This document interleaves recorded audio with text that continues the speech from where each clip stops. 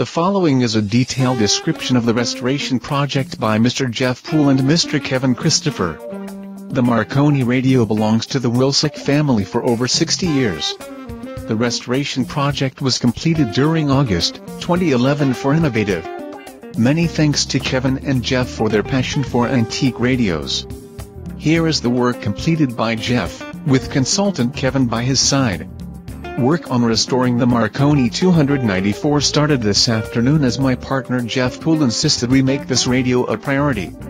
On preliminary inspection we see a problem with the dial scale. It is shrunken, and some of the paint has peeled. Efforts have been made to overcome the problem, but there really is not much that can be done to salvage a dial like this. We will treat it as a fragile part, and try not to aggravate the problem.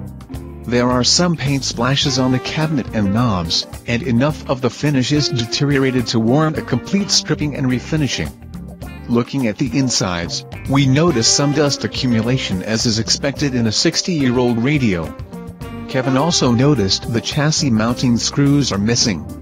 In one of the photos, Jeff is removing the chassis. We see the dust on the plates of the tuning capacitor. We looked underneath, and see a very clean chassis, with no evidence of having been worked on. Jeff removes the speaker and then proceeds to clean and test the tubes. We find 3 weak tubes. Next Jeff cleans the chassis with a vacuum hose and brush. We then decide to apply power to the radio. The radio is working reasonably well. We then remove the grill and speaker board and Jeff polished the brass trims. The grill cloth is in very good condition and there is minor discoloration of the brass trim. We start checking out the usual culprits in the chassis, that are known to give trouble.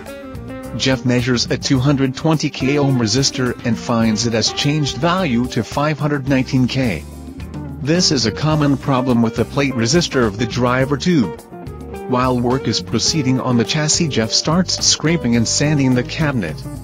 Jeff then repaints the edge trim with the first coat of walnut brown, while Kevin worked away at the components. Finally, Jeff solders in a capacitor and we call it a night. After the second coat of trim paint set, we resanded the cabinet and applied a varnish stain which mimics the original finish. This will set overnight and then we will apply a couple coats of polyurethane. The grill cloth was cleaned and the speaker remounted. The knobs were cleaned and the brass inserts polished. Jeff then applied a piece of brass trim after installing the speaker board. After installing the dial and chassis, the knobs are put in place as one for the finishing touches. Next we power it up and run a test on it to be sure it is preforming as it should. Jeff is proud of his participation in this project.